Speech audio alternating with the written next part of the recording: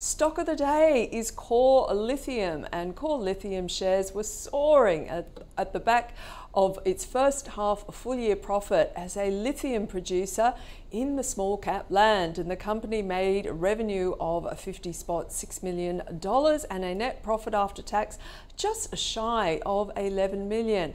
Looking ahead to 2024, Core Lithium is projecting the sale of 90 to 100,000 tonnes of spodumene concentrate, a key lithium source for batteries.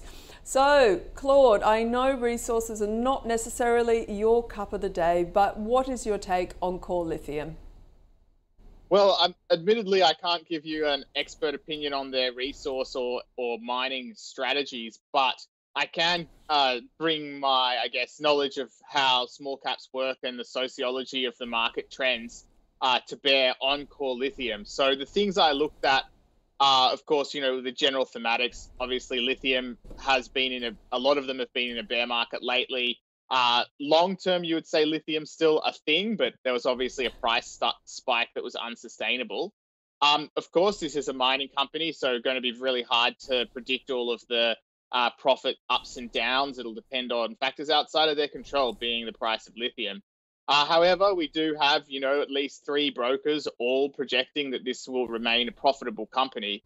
So I would say that puts it in the realm of maybe the kind of space you would want to play in if you were going to speculate on mining companies. So that's interesting. Another factor is basically that there's quite a lot of short interest in this, and that we may be seeing some short covering today. So I'd say that also is good in the short term in terms of making me kind of bullish on the stock.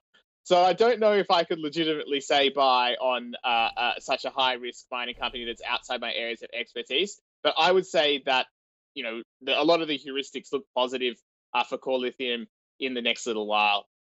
So if you owned it, a happy hold, given that it has come down a lot? Yeah, I think if I owned it now, I think perhaps you might have been through the worst. Couldn't guarantee that, of course, but I think the outlook is definitely improved if you just see that this company gradually advancing with its plans to become sustainable. So that's a big factor. And yeah, just generally, I guess it's still a lithium speculation. It could go up or down based on factors outside of its control. Okay, Luke. Yeah, I agree with that. I think you've probably been through the worst of it as a shareholder. We saw the chart just before. Longer term, as the 22% in the context of the longer term chart was just a little blip. But they've made that difficult transition from explorer to producer. And I think part of the reason why the chart looked like that was, there were some additional costs and whatnot in, some hiccups in that journey. But you're through that now. You're producing lithium, you're selling it, making a profit. If you're a holder, of course, you keep holding. You're seeing what you want the business to achieve.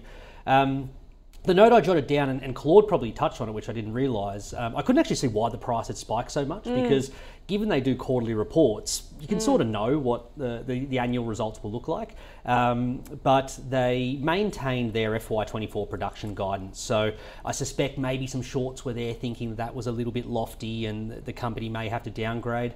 They've maintained that, had a nice price spike on the price. And yeah, I think you've been through the worst as someone holding the stock if you've held it for the last couple of years. I don't know enough about it for someone on the sidelines whether you should come in and buy it today, but yeah, I think for the purpose of the program, it's a pretty happy hold. Yeah, a happy hold. Okay.